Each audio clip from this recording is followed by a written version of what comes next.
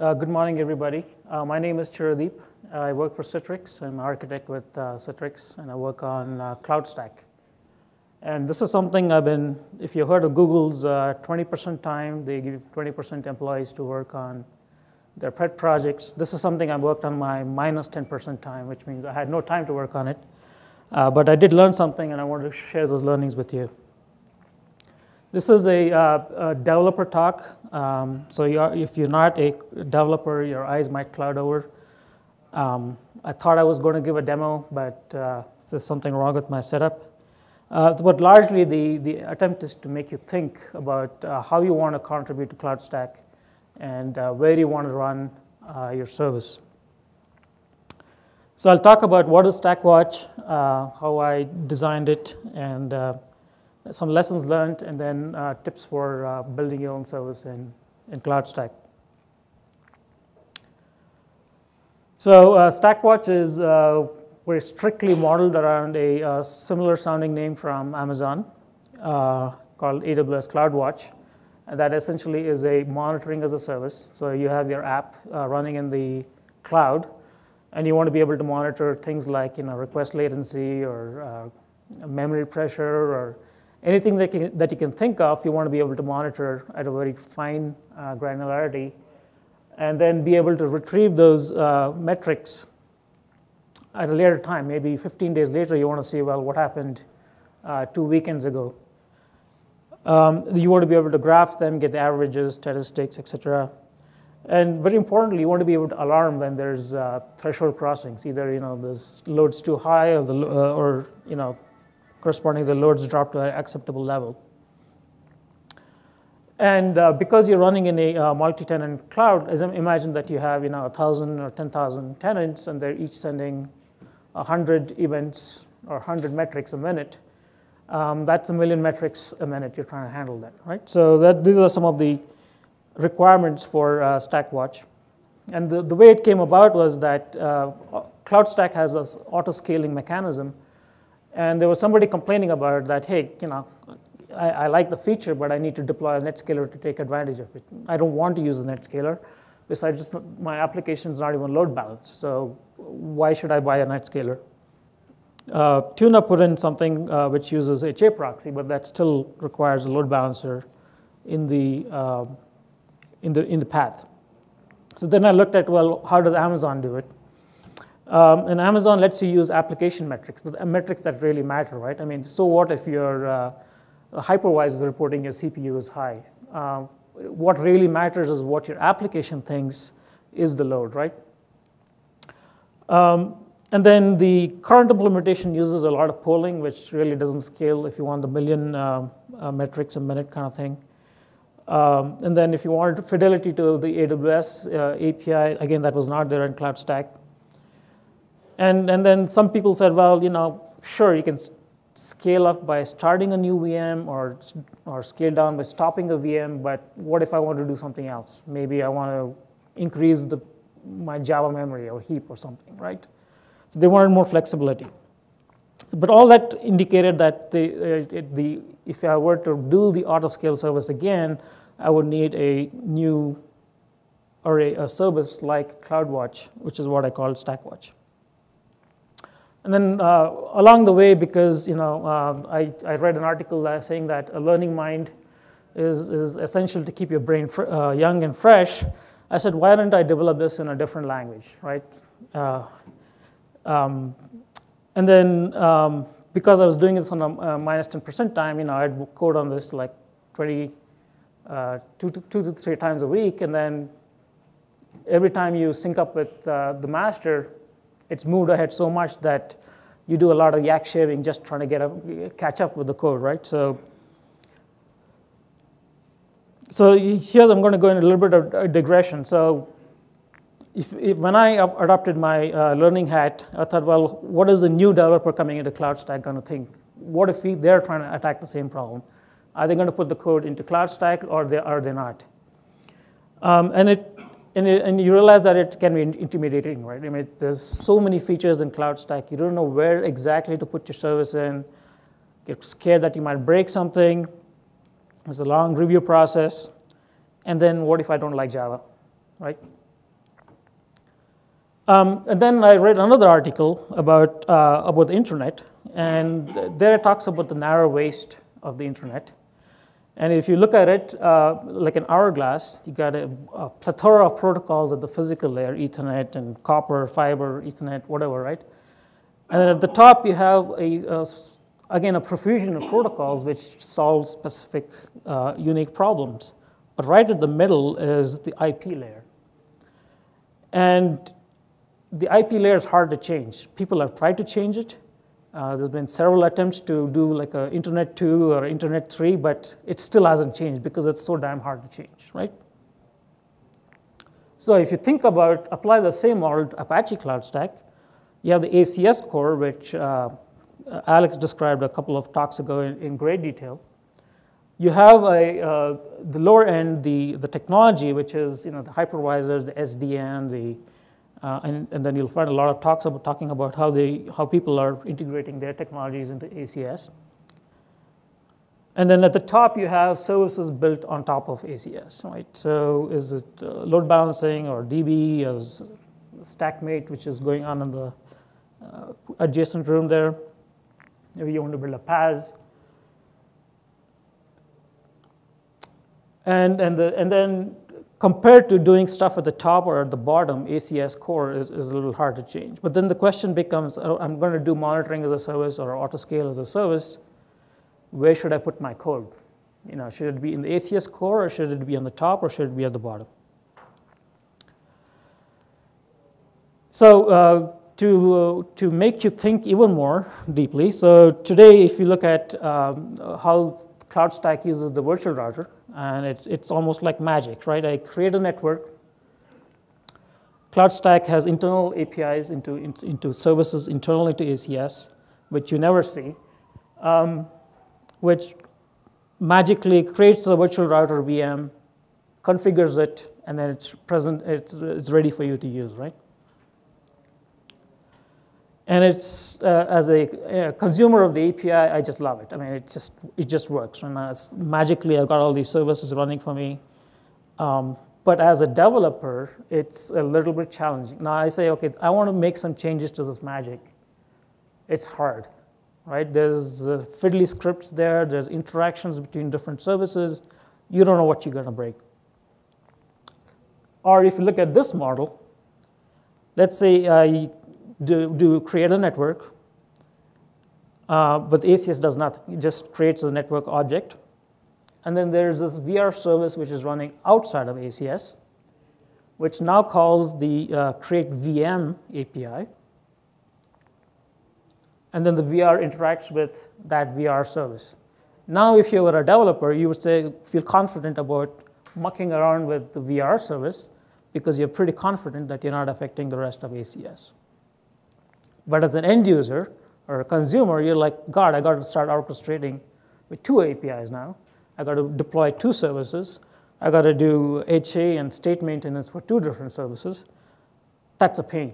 So I'm trying to illustrate there's a design balance between usability and maintainability, which you have to think about anytime you want to introduce a new service into CloudStack. And of late, the industry is talking about an extreme form of this called microservices. And there's an interesting blog by Martin Fowler about this, where you design software applications as suites of independently deployable services. So instead of ACS core, you could imagine 20 different services, each of them responsible, one for virtual machine, one for host, one for account. And then all they're interacting using REST APIs, and not an in-memory model. It's controversial. It's not exactly service-oriented architecture, but it's one step further. And CloudStack has rightly been described. If you look at the microservices model, CloudStack is a monolith because it runs in one JVM. And that brings some disadvantages. Change is hard. That's what we've been working 2 years to make it easier to change it. But if you put your service into CloudStack, you automatically get a bunch of stuff. You get horizontal scale, throttling, API, monitoring. Everything comes for free. And then if you introduce a service and then you're saying, well, maybe it's not the right design, you just go to Eclipse and do refactoring, and then it's done, right? In a microservice, typically the model is, I don't like this service, I throw away the code and write a new service. And I can write it in any language, and I can use any database I want. I don't really care about what the other services are doing. And there's disadvantages to that, which you can read in Martin Fowler's blog. So these are the two extremes, where it's the monolith versus microservice. Now, so let's look at what Amazon's done. Their service boundaries are defined by API endpoints. So they have an EC2 endpoint, they have an autoscale endpoint, CloudWatch, ELB, but not for VPC, not for Elastic IP, nothing like that, right? So that gives us a useful starting point about how to structure your service. So now let's look at how I designed StackWatch. As I said, I didn't want to use Java. And I actually used a language called Clojure, which is a JVM language, but it's not Java. So StackWatch is a Clojure task or process that runs outside of CloudStack. And then you can apply the CloudWatch APIs into StackWatch. And it has its own MySQL database to store metadata like the alarms you're interested in, the metrics.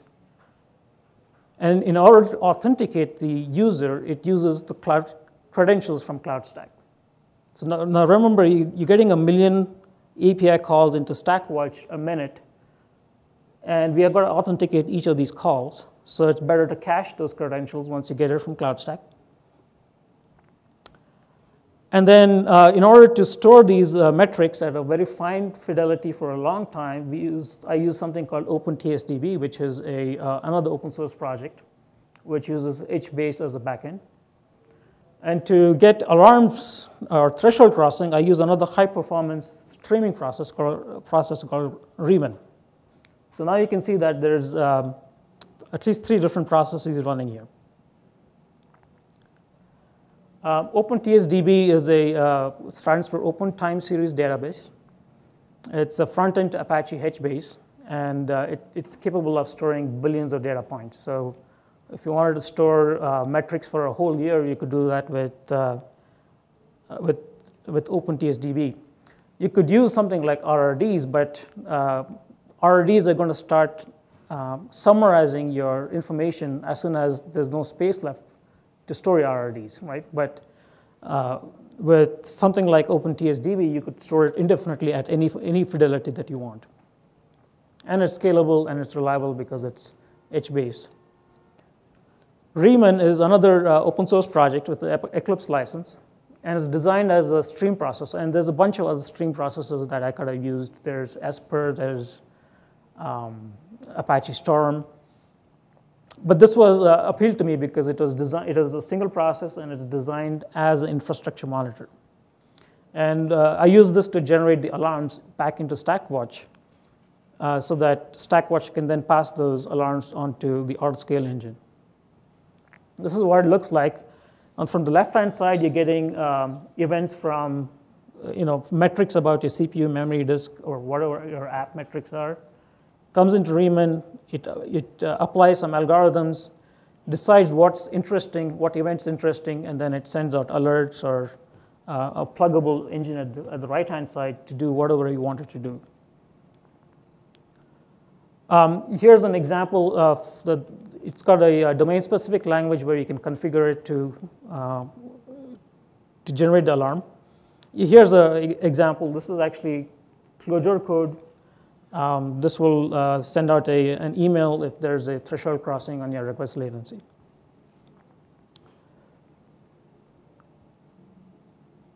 So StackWatch, as I said, is just a front end. It's an API front end. It knows how to do the Amazon API. It stores metric metadata in MySQL. And then it does the API authentication using signatures, using data it fetches from CloudStack. And I wrote it in Clojure because I thought I wanted to run it in the same JVM as Riemann, but that turned out to be a wrong assumption. But anyway, I learned something new. So what happens is that the Amazon API comes in. this is what the CLI looks in if you want to insert a particular metric into CloudWatch. This is the request latency for a web front end. You give it the timestamp, you give it some tags and the value.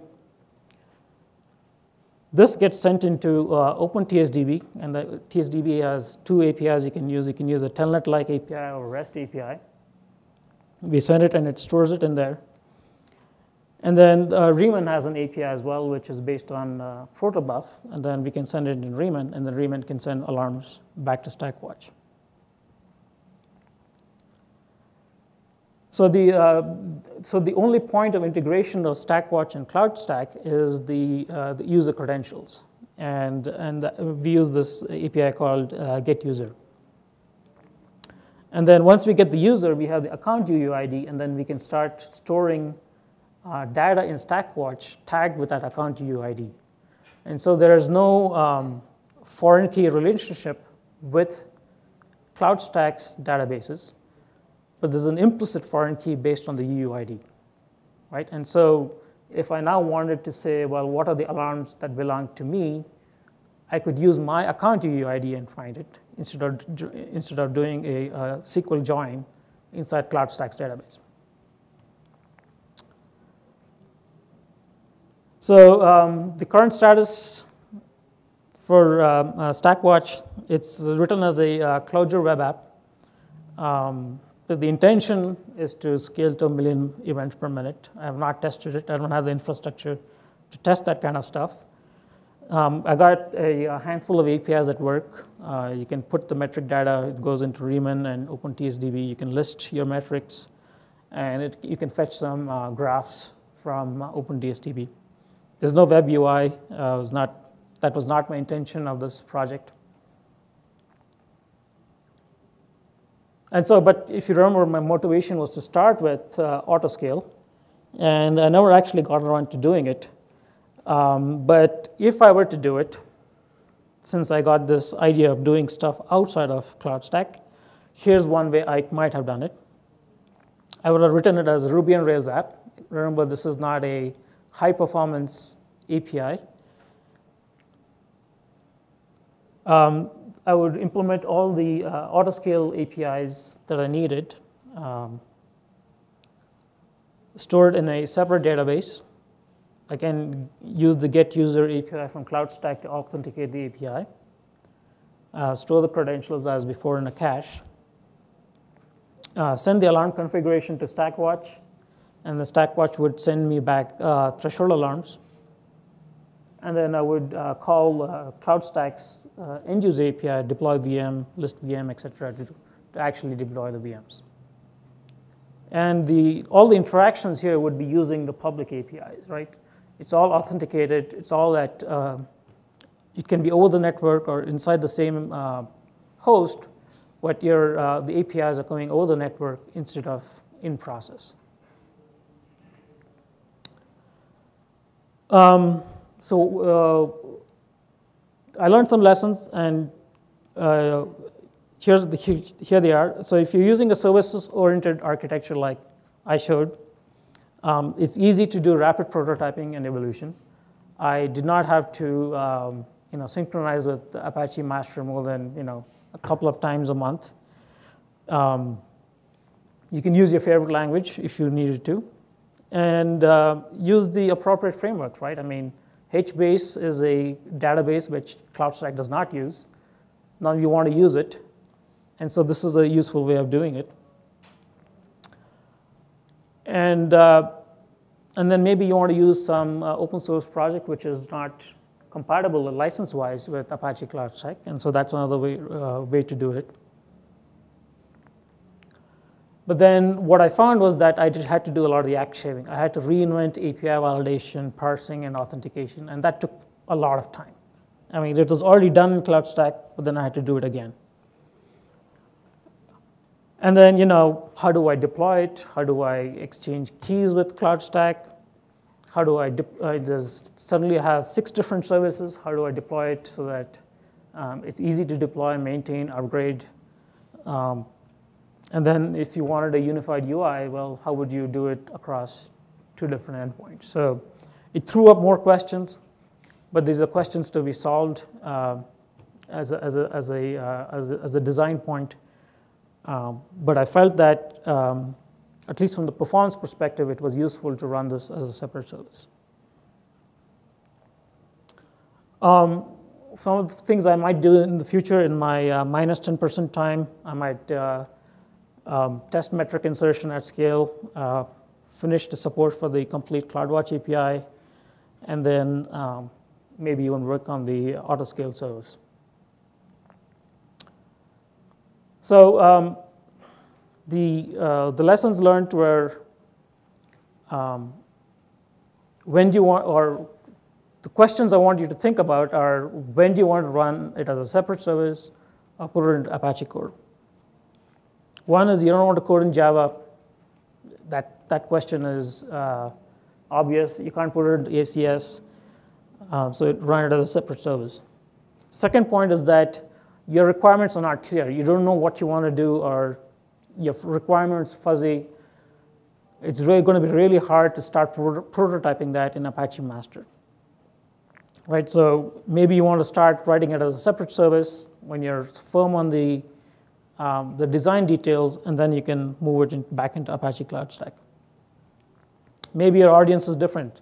Your cloud operator is different from your database operator, right? So it's a different community that you're selling to. And then if you can do stuff with the existing API, like you saw that Autoscale could use the existing API, why not do it as a separate service? Or your service has a niche need which nobody else needs. I mean, there was a request the other day that, hey, I want to monitor all the hosts in my data center and then patch them when they go out of patch validation. Is that Apache core, ACS core? I don't think so. So you would run it as a separate service. Or you have some favorite package that you want to use that is incompatible with Apache license. So you run it as a separate service. The case for in-process service is strong as well. You get to put it in the community. There's lots of people using it all the time, testing it all the time. And then especially if the operational envelope, whether it's how you back it up, how you upgrade it, etc., is the same as Apache CloudStack, then it's a good fit for coding inside Apache CloudStack. Or the public API is insufficient. You need access to the internal APIs, internal tables. Then but I would consider enhancing the public API first for that. And some reasons why you might want to do it, but they're not good enough reasons.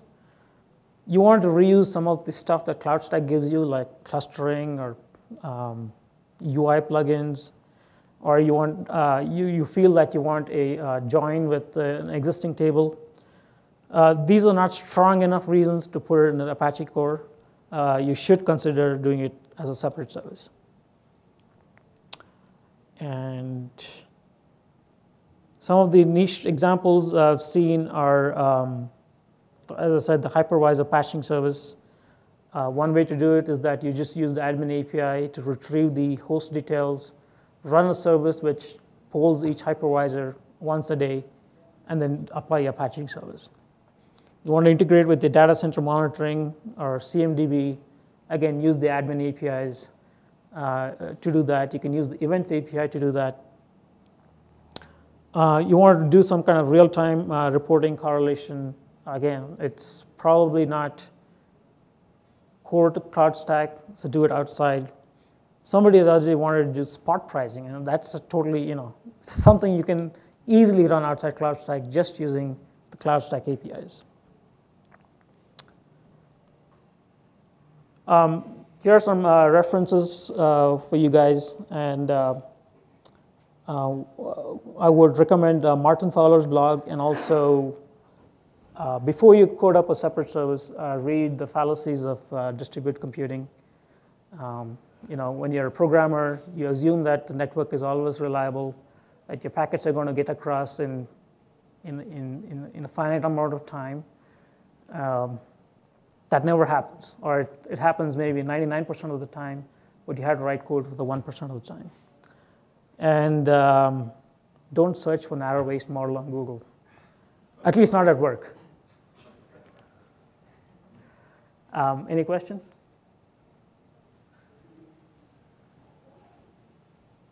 Yeah. This, the entire scheme of things, who is actually doing the metric collection or actually monitoring the application performance? So the question is, who's actually doing the application metric performance? So if you go back to the way you insert the metric, is this mon put data. So let's say your application has typically your application has well-defined metric collection points at your, if you're running a Java service, for instance, then you could have a filter in your servlet which measures request latency, right? And so that service would then use the CloudWatch API to send that data to CloudWatch. In that case, expectation is to change the existing applications to... Exactly, yeah.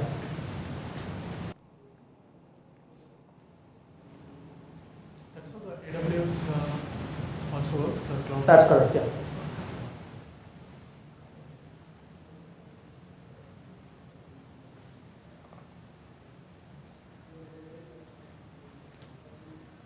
Okay, thank you guys.